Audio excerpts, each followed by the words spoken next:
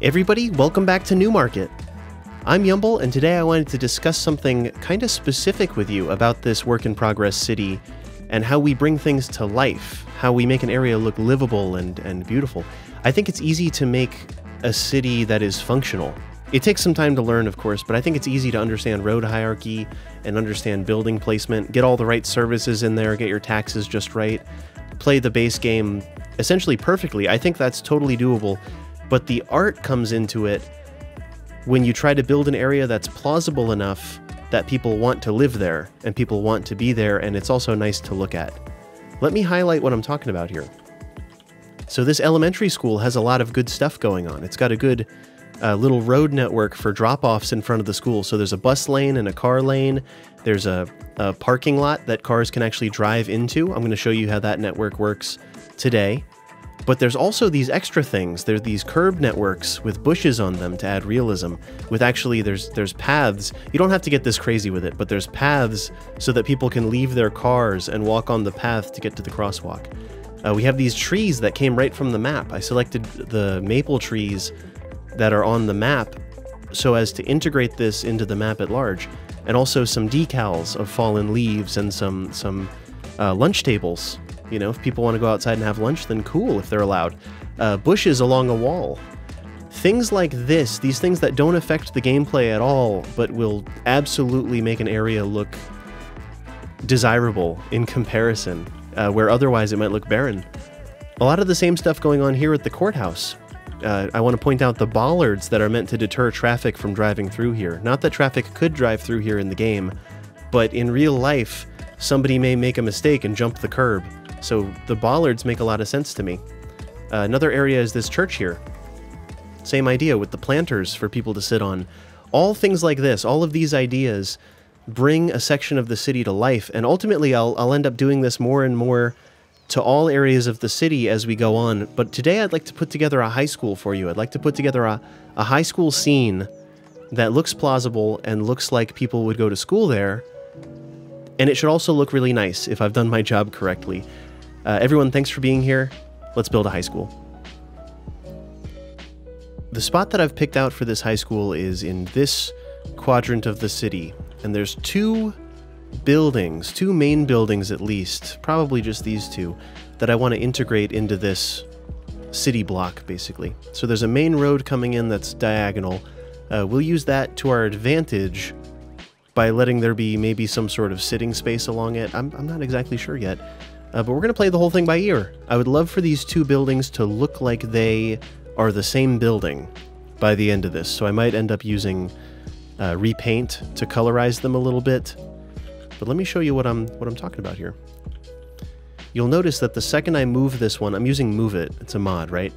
The second I move this away from the road, it shows the no road icon. We're going to solve that in just a moment. I want to show you how our pavement roads work in this game. That's going to be important. And I also want to show you how to integrate the pavement roads into parking lots. So we should be able to get some cool stuff done with this. Let's see how these fit together, if they fit together. I suspect they do. It's just a matter of figuring out exactly where. That's probably good. We can leave the school a little bit recessed, and people will also use this as an entrance right from the road, so that's great. I'm going to turn this to see if there's doors on this side. There aren't. Perfect. So this side here, there's no doors on the building, so we're not going to be blocking any doors or having people walk through the building to get there, so that's a good thing. Ooh, there's an idea. Let's use the back of the building to line it up with Move It, just so we have a better mesh on this from all angles, just so it kind of melds together well. Because we're going to be looking at this from all sides, not just the front, I imagine. That looks really good. I can foresee some benches along here, probably some trees and things to make it look nicer. But let me show you what road network we're going to end up using for this whole thing. These are beautiful. They're by the modder Chameleon for City Skylines. Amazing creator. And I'm going to use two-way roads for now, just to get us going. Part of me wants to curve this, but I think I'm not going to. I think we'll make it angular, perhaps. And this is going to be a bit wild. This is going to be a bit of trial and error. I foresee maybe a faculty lot over here, and maybe the student lot is over here with good walkability to get into the building. So let's just complete this and see what that does for us. Not bad, not bad at all. Let's do this one more, actually. There's a trick with this network. There's a trick with these roads. You can make the parking lanes 2 units apart. So what I foresee... Oh, you'll notice I'm using 2 different types of roads as well. They're both part of the same pack, so it's called pavement, flat pavement road. The connector piece, which is from the small roads bucket, is for connecting to regular networks with curbs, and it makes this great transition. And the other one is under highways, and the reason you use that is because there's no it's smaller is why you want to use it for the parking lot. And there's no transition, so don't ever connect that one. It'll be obvious if you do it. So you want to use the transition to pull this off. Now, with a bit of magic, I'm going to convert this back into the regular type, which isn't ultimately what we're going to use because we don't want these lamps in the middle of the road, but I want to see just how many parking spaces I can fit in here. So I'm going to search parking.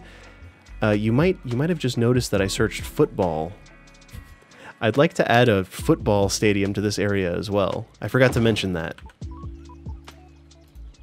But just for the sake of example... Nice. That is where the road is actually... Or rather, that's where the parking lot is going to go. And that looks really good to me. That little space there will be good as a buffer between the parking and the road, so we can add some trees and do all that beautification stuff I was talking about. So using Move It, you can hold Alt, I believe. Yes, if you hold Alt and then right-click and drag, you'll move things. So what I've done is I clicked on this asset, I hit Duplicate in the bottom right corner, and then if you hold Alt, it turns on snapping, right-click and drag. I just turned it around and then held Alt again to snap it in place to this grid that we've created. So that's a really strong start. Now let's see if we can make a bus lane. So that's our faculty lot. Now that we've done the snapping, we can convert this to the non-light bulb road, so the non-connector road. And we're going to continue with the non-connector road up into this area. So I should be able to do 2 units up. I'm going to turn off road guidelines. 2 units. We're going to go across. We go down. Can I fit one more 2-unit section is the question. I am going to turn off, this is called node snapping. We're going to deactivate that and just see if this works. I'm also going to turn off the grid. I don't actually want it to snap to anything other than the length. So I want exactly 2 units. Now we're getting very, very close to the building. Tell you what, rethink it. Instead of going 2 units up, let's go 3 units up towards the school. I'm going to turn node snapping back on for this. 3 units up, and then this will be our bus lane. And perhaps it also goes out along here. And this will be our other parking lot. So I'm going to leave this hanging for now. This will give access to the, this little segment here gives access to the gymnasium, which I might just leave as a park. This is called City High Gym. I may keep that as a park, or we may convert it to something educational. I'm not sure yet, but I'm flexible. Let me know if you have suggestions. If we wanted to, we could copy one of these and do the same thing again. I don't know if I'm going to commit to that. Yeah. Nah. Control Z to undo and move it. We're going to undo that. That is going to be the parking lot in front of the school. Now let's see what kind of pattern we can come up for this one.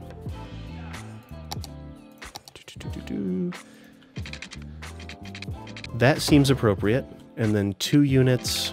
I'm going to turn off node snapping again so I can make this small spot here. That gives us something. That gives us a starting point. So the beautiful thing about this pavement road is that it blends in. So the final result, you can see in the church, it's fully drivable, though you can't see the road. I really don't want to use parking lot roads for this because they just kind of... It's overkill. It's just too much. The area ends up too big. I'm trying to keep it all within this block, and I want it to look fairly natural. If I could get these in asphalt, I would consider it. I'm sure that's out there. Maybe I'll think about it. Let's look for more parking spaces and see what fits here. So maybe 1 by 4 or 1 by 5. 1 by 3. 1 by 4. I'm thinking 1 by 5 is the way to go, and we'll see if we can even fit it in this spot that I'm trying to. Let's see, 1 by 5. R1 would be ideal, or L1. I would take either of them. 1 by 5. R1, sure. Now, using snapping, I might be able to snap this right into place. Somewhat fraudulent because of that little extension. Somewhat fraudulent, perhaps. Let me change the type of road to our regular one here. And we'll see if that changes the zoning squares at all. I don't think it will. Let's just do 4 units instead. I'm going to keep this entire idea, but I'm going to do a 4-unit segment instead for the parking. The parking lots are by Dragon Rider. I'm using them all over the city. They're very solid for my purposes. If you've seen the earlier episodes, you're already familiar with these things. Okay, 1 by 4, L1, sure. We'll turn it around. Cool. I might move the gymnasium over just a little bit. I think that's probably the solution for this whole thing. Is just take the gymnasium and just nudge it over using move it just enough to buy us that parking space, or that set of parking spaces. Oh, the lights are in there. Yeah, it's very important, actually. So we're just going to move it over just enough so that people don't hit the wall every time they try to park.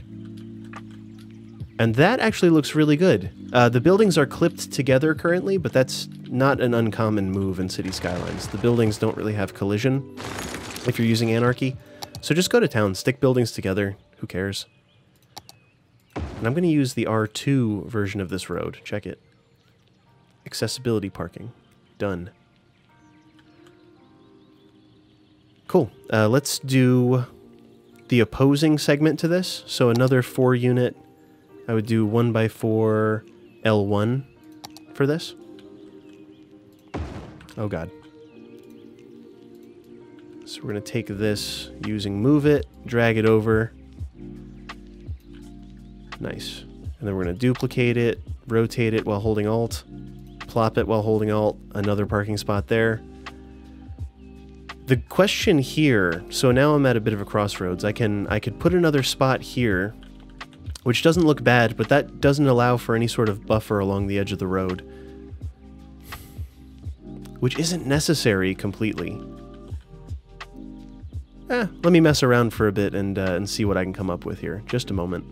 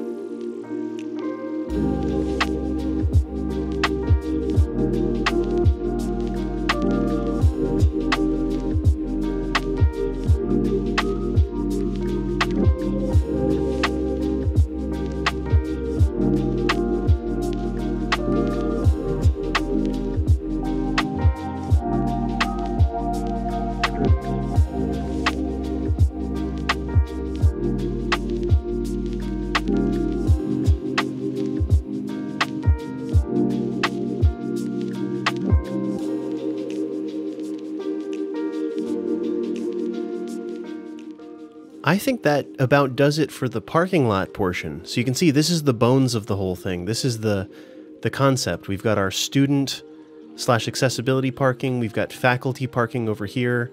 This is going to be a bus lane in a minute, I think. Perhaps that's what we'll figure out next, actually. But there's a whole bunch of seasoning that's going to go on top of this. A whole bunch of stuff that's going to make it look pretty cool. How about, what if this was a one-way road that went up and around? I think that this whole thing is probably a one-way road, or at least parts of it are a one-way road, just to control the traffic as the buses come in. So looking at the routes that we've chosen, the two roads here are neither of which are major routes, honestly, so that's kind of nice. So cars are going to turn in here. I would love for them to go up this way, around this way, and out this way. I think that's going to be our way to go. Let me think on that for just a moment. I decided to switch up the faculty parking a little bit. I figured we'd do 2 3 segments instead of a 7-segment parking space, and I want to do a path on this middle section here that leads to a crosswalk, because I think that that's entirely logical. That's just one of those little appointments that might make all the difference once the whole thing is done. Or you could say that you could say that you don't have to do any of this, really, but it looks so nice once you've done it. I just think it's so worth doing, so I cannot recommend it enough, honestly. Here's what I'm going to do. Using the grid, I've centered that exactly. Oh, and we're going to do a one-way road along this. I've already done it there, but we're going to end up doing... This will be one-way road along here. I've accidentally deleted my path, but that's okay. I can go back easy enough. What I need to do now is find the center of this and eliminate it. Let's see if I can turn off the grid. I can always guess. How about this? Let's use our jam here. Let's use node controller, and we're going to add a crossing. So I'm just going to eyeball it by looking in front of the door, looking at where the door is. There it is. So now I've added a crossing node. So that splits this into 2 separate little spots here. I really wish that these didn't have the lights. I didn't realize... Oh, interesting. The two-way roads don't have lights. The lights are okay. They're not going to get in the way, and that's all that really matters. But I think that's a good idea there. I'm going to turn the grid back on. We're going to establish this path here, which will also have a little light on it. Yeah, light on the left side is good. If I wanted to move the light to the right side, I would redraw the path the opposite direction. But one thing I notice, I would like to switch these out for this type of light. So I'm going to use the mod Bob, aka Beautify Our Builds. This is Street Lamp 02. I'm going to switch this light to Street Lamp 02. So clicking this with Bob, Alt-N to activate it, click the prop you want to replace, Street Lamp 02, replace it on this network, these networks. Perfect. Excellent. So now we've got some continuity. We've got these old style lamps. If I want to get rid of them, I will, but for now I want to keep them there. It'll probably look much nicer at night with them. As far as this crossing node we just established, let's do it right and make it an actual crossing. Gorgeous. So now you can actually see where people are going to get out of their cars and walk right into the building. I might center this on the path. Rather than centering it on the door, let's center it on the path instead. And if I want to recenter the door, I'll move it towards the gymnasium, though I don't think I will because we're losing margin over here. I don't want this window to get cut in half or anything. That's probably an office of some sort. I don't know what that is. We'll see. The lore is up to interpretation. The lore can be whatever. Oh, you know what I can do to actually perfect this? Select that with move it, and then select these 2 nodes, and then align. Oh, no, it's not going to do it. If I hit line up objects... No, yeah, I take it back. I lied. Forgive me. We're just going to do it... we're just going to eyeball it, effectively. Cool. So I'm just trying to align these three so that the path leads directly to the crosswalk, and the crosswalk leads directly to the school. Perfect. Perfect, looks good. So this is two-way, just to explain the entire concept here of the road network for the parking lot. Two-way road, two-way road, two-way road. I'll turn off collision to avoid accidentally deleting that again. So these are all two-way roads, also this one. So to get in and out of this parking lot, you can use either way in, though this bus lane you probably wouldn't want to. So most people will probably use this one to get in and out for this. And then the bus lane will be largely uninhibited.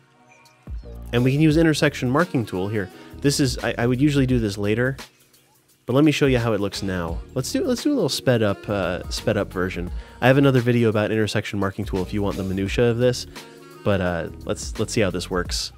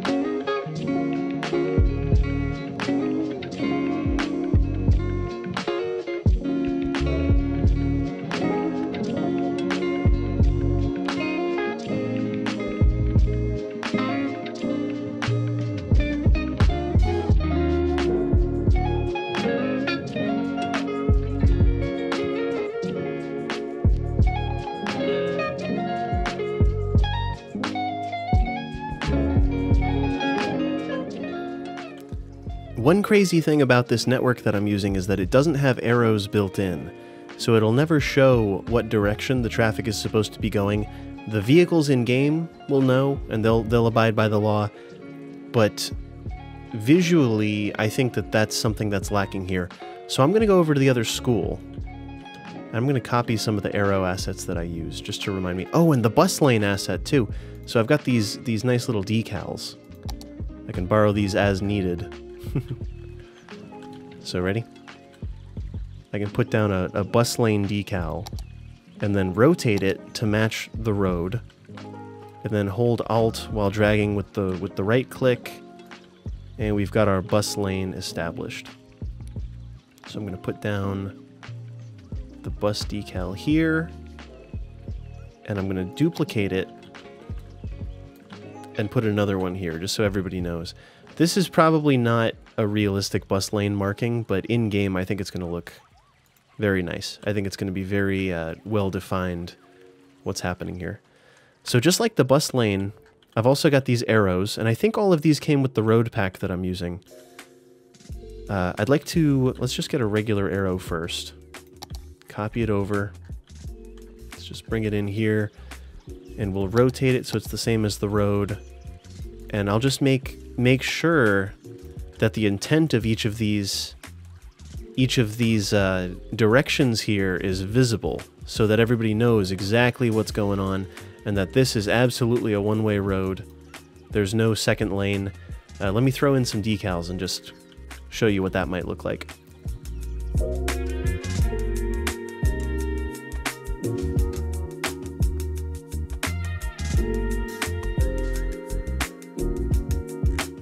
So all that's really cool. As you can see, the lane arrows take a whole bunch of work to do, but the result is really good, I think. But there's more. There's one thing I want to say. I would like to do the same thing, but opposite. I'm not going to make you watch the whole thing, but I'm going to turn this whole road around so that it is a one-way road coming up this way, and going this way, and going out this way. I think that is a much better solution. I'll leave this as a two-way road, but I think one way that goes up and around and out is actually going to be the best option for this whole thing. Let me turn the whole thing around and I'll show you the result.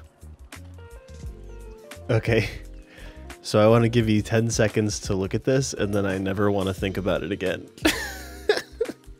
I just did this 3 times in a row, 3 different iterations. I had to realize that in the US at least, the bus, a standard school bus will have the door for students to walk in on the right side. Therefore, the bus lane must be on the right side when dropping people off, unless we want to have them come in this way and cross. But I'd rather have them drop them off right at the door and be done with it. So that means that people going to the auxiliary lot are either going to come up and around and change lanes to go in, or they're going to come in through this way and they'll just cross over to get in. This is a bit of a pinch point in the whole thing, but I don't think that the traffic will ever overwhelm it. I just wanted to show you how the arrows work. It only took me 3 times to do it the way I wanted, but that's kind of typical, honestly. If you've ever seen my stream, you know that I'm into redoing stuff until it's correct. I'd say that's the bones of it. Now it's just time for that little extra pizzazz that really pushes it over the edge. The roads are in, the parking lots are in. I've got these curb networks,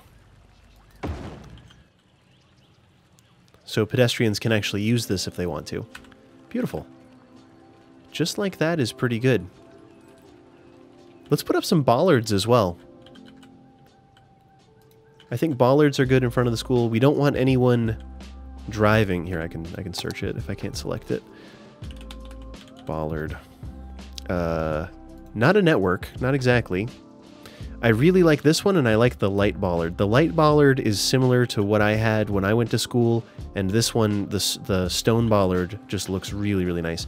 So the light one I like in front of the building, just to stop traffic from getting up on the curb, as if that's a thing in the game. It's not, but just in principle, it's nice to not to not allow cars to drive up to the school. For realism. Very nice. There we go. So now the stone bollards, I love the stone bollards here. And if I find that people are walking into one of them too frequently, I might nudge it to the side or move the path a little bit, just to keep things from getting too weird.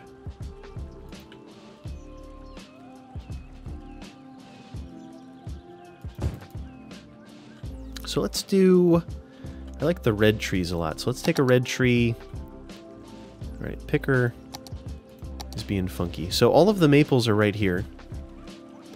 I wonder, should I do trees along here and then bushes in the planter? I think I like that idea, actually. So let's do some trees. This might be a bit of a picnic area here.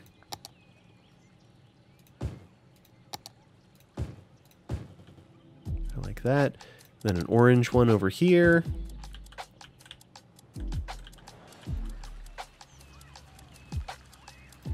Nice. This one's the same length, so I should be able to do the same thing. Very good. Okay. And then something smaller. There's a smaller bush that I've been using in other places, and I want to use that on this this thing here, the curb. Regular tiny, perhaps? Too tiny. Regular bush. That's a bit better. Those spaced more proportionately would be fine.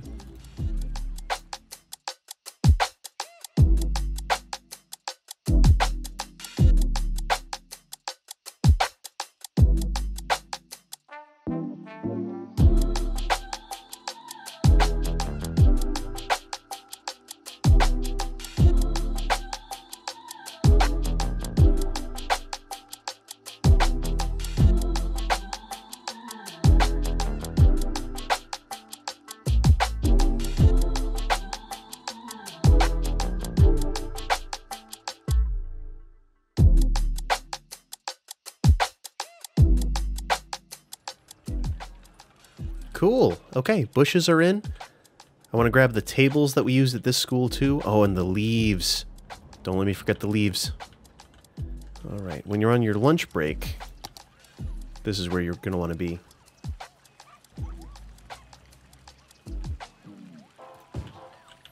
Another situation of perfectly random. While placing these very specifically, we're going to try to get random results. If this works. If it doesn't, I will go back on it. Put it back the way it was. Ooh, So this is Surface Painter, and you can see it's kind of breaking the road. So what I'm going to do instead is I have this ploppable pavement. Should I use Prop Line Tool? Is there a downside to Prop Line Tool? Yeah, I don't want to use Prop Line Tool. So let's plop one approximately where it belongs. And then we can use Move It to get the rest of them there. Here, let's just put one in. Move it. Nudge it into position. Duplicate. And then we'll take both of them. Just bring them over. I'm all for green space, but in this situation, I'm okay. I'm okay doing this. There's a trick here, actually. So there's a bit of gravel showing, or a bit of ruined texture. I'm going to use Move It to elevate these slightly, and it should get rid of it. Oh, okay, I've missed the mark slightly. There it is. Except for this one. Can I get you? I think so. Oh, it's so close. That's okay. That's really good, I think. How about this? Instead of doing that, let's find a larger type of bush. Yeah, we've got these by the church that I used, so let's pull from there. We'll see if these are appropriate.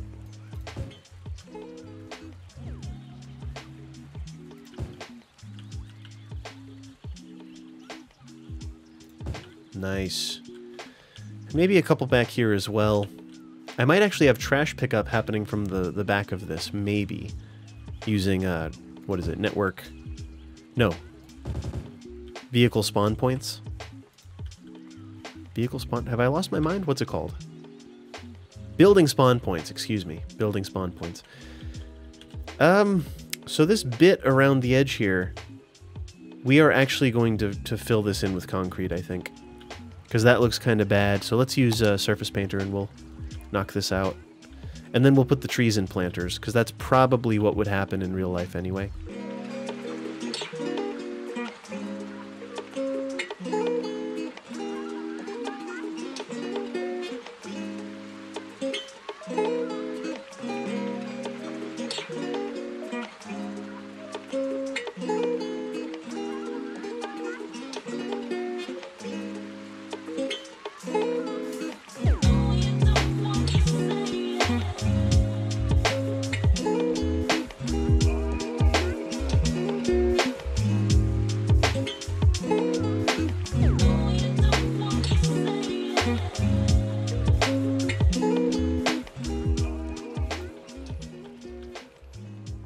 I'm good with that for now.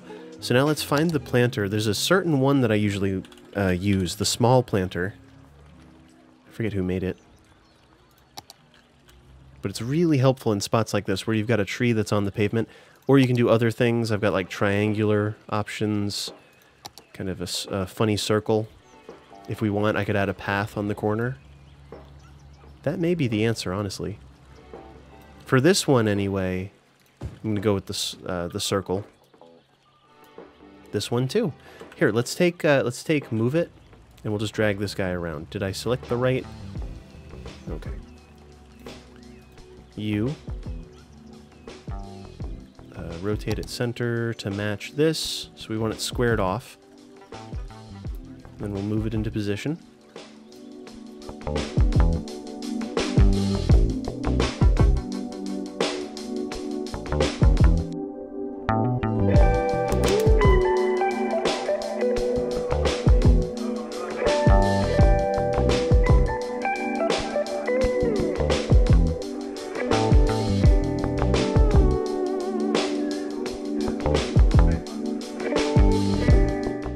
Nice. Okay. Okay, all good stuff. One last thing. Let's grab some of these leaves. Duplicate, and these have to be randomly rotated somewhat manually. Not that it really matters. You can do whatever you want, but I find that for each of these large trees, maybe two or three decals will do it.